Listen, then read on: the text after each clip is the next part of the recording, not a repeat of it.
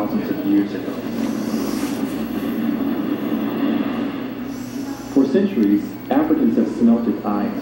This furnace was used in 1926 by the Demi smelters in Ethiopia. Though it looks simple, this four-strap furnace used a complex process to make metals out of ore, iron-bearing rock. First, the smelter packed the furnace with dry grass. He then set the grass on fire. Next, he added charcoal. When the charcoal grew red hot, the smelter inserted clay pipes, or tuyères, into the furnace's sides. The tuyères connected the furnace to clay bowls. By attaching goat skins to the bowls, the smelter made bellows. He poured layers of charcoal and ore into the furnace until the shaft was full.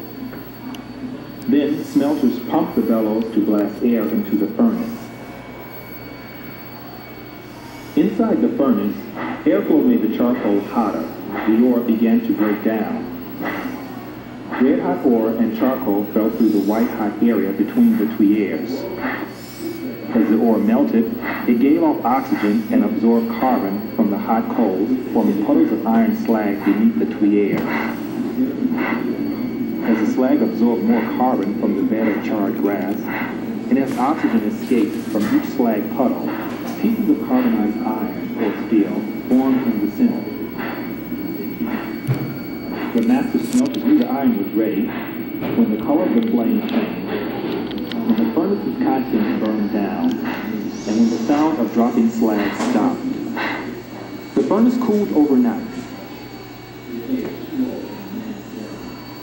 The next morning, smelters entered the furnace to collect pieces of carbonized iron called bloom.